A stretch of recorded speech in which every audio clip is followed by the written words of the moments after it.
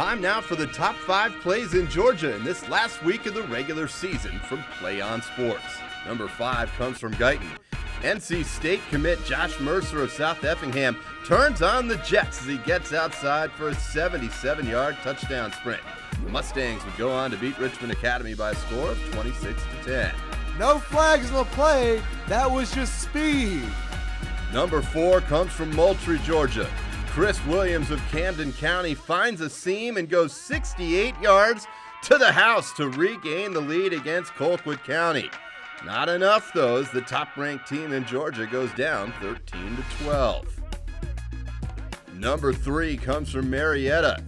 Louisiana State commit Anthony Jennings scrambles 40 yards, making a few defenders miss, and then talk about stopping and hopping on a dime, takes it in for the score. Marietta would defeat Harrison 52-14.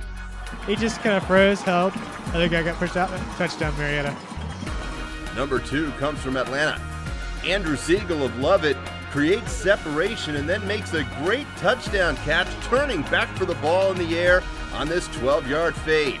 Lovett goes on to beat Greater Atlanta Christian 31-30. And number 1 comes right back from Moultrie.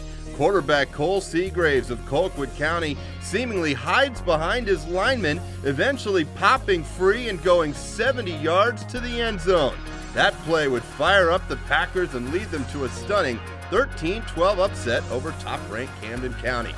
Good luck to those teams going on to the playoffs. Those are the top 5 plays of the week from Georgia. From PlayOn Sports, high school sports lives here.